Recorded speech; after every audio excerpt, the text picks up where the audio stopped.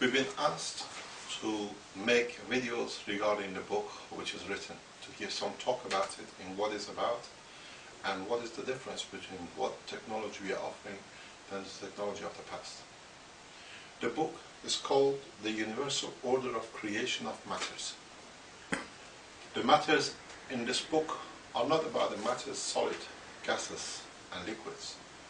The matter we speak about is about the fundamental matters, which are the matter, antimatter and dark matter. Up to this point, some scientists have assumed that there are some antimatter within the plasma of the matter. We for the first time explain the plasma contains matter, the antimatter, and dark matter, and some magnetic field forces within the plasma, some working in conjunction with each other and some loose. For the first time in this book, we explain the time has come for man to walk away from ethos of burning woods, burning materials, to create energy and motion, to overcome propulsion, and to lift matters into space. For the first time in this book, we show how the magnetic fields of fundamental matters, which is the antimatter and dark matter, and the matter of the plasma, can be used to create lift, to create motion, to create energy, without burning. Using the magnetic fields, we use the properties of the antimatter, for example, and when we finish with it, we return it back to its original state, back into a plasma. We are not far from reality. Some institutes around the world are working on this principle, but they never understood the concept. We developed technologies, we have tested it, and now we are sharing our knowledge with the rest of the scientific world.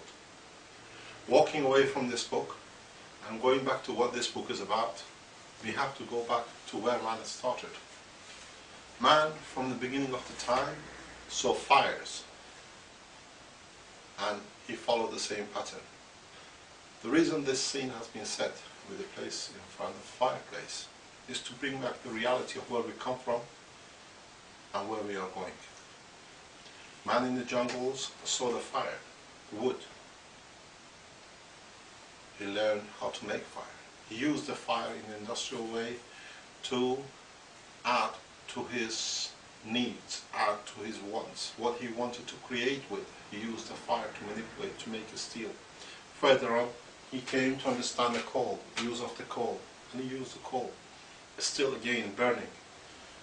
In the recent past, we came across oil in the past 200 years. Further, we used oil, burning. Nuclear physicists have come across the new technology, what they call the nuclear reactors, or what they call at the moment fusion technology. We'll come to this. The fusion scientist and the technology, the way it's going, will have a long way to go before we actually see any results, because fusion technology of today has one of these main ingredients in the nuclear reactors missing. The operation of these reactors will be talked about later on. What is the important thing in the world of science is that some scientists have made the understanding of the gravitational fields the holy grail of science. They believe we cannot understand what it is and will never understand what it is. But the reality is, we know what it is, we know how it's made, we have made systems which replicate it, and that's why our science looks so amazing. There is nothing amazing about the truth, what the physics is about. What I would like to show you is very simple. We consider this, for example, to be the magnetic field of the Earth. That's the Earth, and that's its magnetic fields. What we've been told up to now by scientific world is that there is a North Pole. These are real magnets. And what you say is that they say there is a North Pole and there is a South Pole. And what happened? The magnetic field come out of the North Pole and go back in the South Pole. And that's how the magnetic fields are created. But the reality comes to something else. That's why we could not understand how gravitational fields are created. Gravitational fields are created very simply.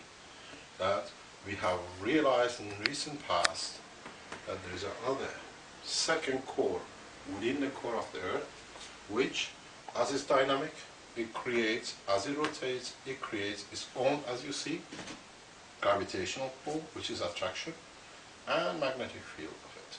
So, the appearance of the second core within the center of the Earth now clearly indicates how gravitational fields are made within a solid core reactor like Earth.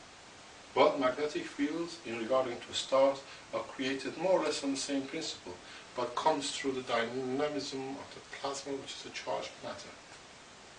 What happened in the recent past, we have to find out where this second core comes from, what we talk about. The geophysicists have found in recent past that the center of the core, what we assume to be a solid core, is actually has a cavity inside it. They call it the inner core of the Earth. I have called it the Caroline core. So what they say, we assume, for example, this is the solid core of the Earth, and outside it is the outer core of the Earth, where the current produced in the outer material around here with the dynamic motion of the inner core was assumed to create a magnetic field of the Earth. With a new understanding and a new data, this inside is more material in a liquid state, most probably in a dynamic state like the material which is outside it, and like the solid core itself. Geophysicists and I, we agree up to a limit that the material inside could be partially uranium, through process plutonium, and other materials, radioactive. But I assume, which is on the basis of the fundamentals of universal order of creation of celestial bodies, which are dynamic and possess magnetic fields, this inner core possesses plasma, it possesses some other radioactive materials, it possesses non-radioactive materials. At the same time, it has within it nanomaterials in different shapes and forms. So, if the material outside is dynamic, it creates its own magnetic field. The material inside, which is dynamic, is creating its own magnetic field. So, you have two cores, inside and outside, and the two create their own magnetic fields. The outside core with the inside core, the interaction of the two, it creates the magnetic field and the gravitational field of the planet. And that has been one of the major breakthroughs in how we have come to take our technology further.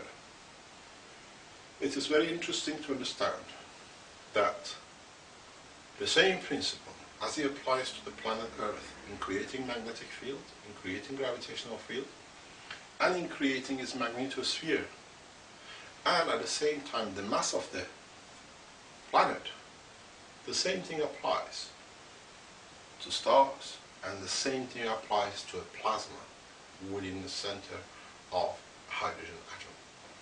At the same time, for the first time, as we explained before, electron itself is a miniature plasma, and for that reason it possesses its own magnetic field, it possesses its own gravitational field, it possesses its own magnetosphere, and it possesses its own mass.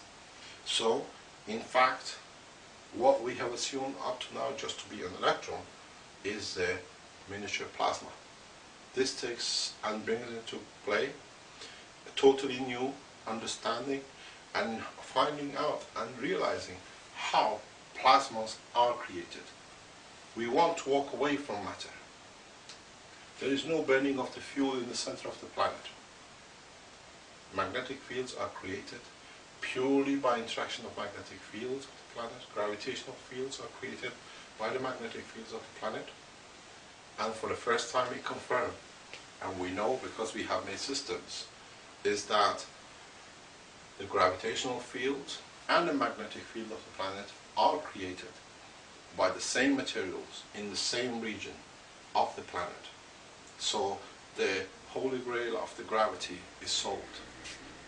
Not just because we say, because we have produced reactors which replicate the technology, the same system, and we see exactly the same.